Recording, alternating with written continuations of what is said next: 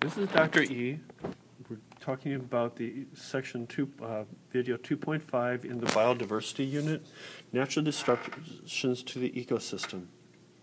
Learning objective for this section is how does natural disruptions impact an ecosystem? And basically you need to be able to look at data, analyze it, see what's happening, and look at patterns or trends. I'm going to be showing you examples of that in a few minutes.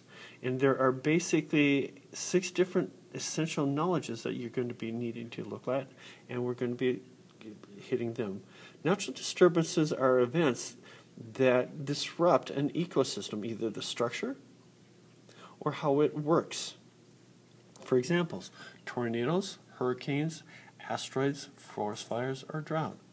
Natural disturbances can be greater than human disturbances. For example, asteroid hitting the Earth, comet hitting the Earth, killing off 90% of the critter species on the planet Earth is very much worse than what a human can do. It can happen periodically, episodically, or at random times. Periodic means regular episodes. For example, the dry and wet season that we saw in the Serengeti. Episodic means it happens occasionally, but at irregular frequency. For example, a hurricane hitting Louisiana. It's going to happen, but how frequently is it going to happen? Exact date it's going to happen, don't know. Randomly means who knows when it's going to happen. When is the Yellowstone caldera going to go?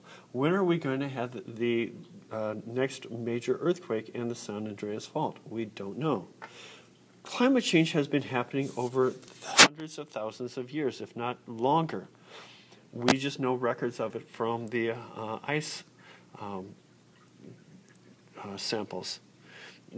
It may be due to slight changes in the Earth's orbit or tilt, or maybe the sun's intensity.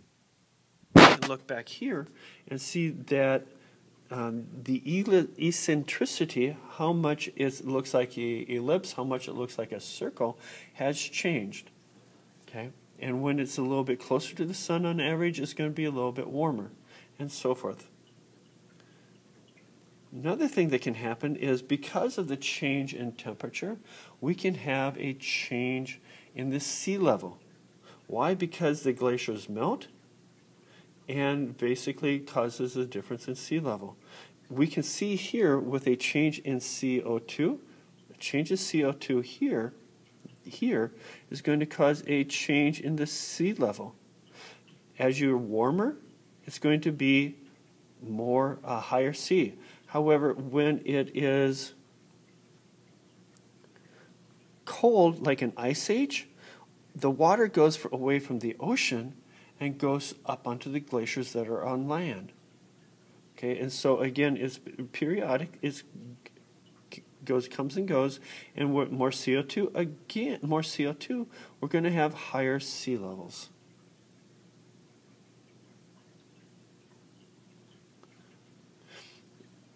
Sometimes with environmental change, we are going to have habitat disruption, changes and or loss. For example, rising sea levels can have do terrible things on estuaries and coastal areas. For example, here we can see that with the rising levels, we get flooding of these, and where it's basically not able to handle it because it's too much water on it. It's not used to it. The other thing that can happen is you see in the right-hand side is that here the photic zones change.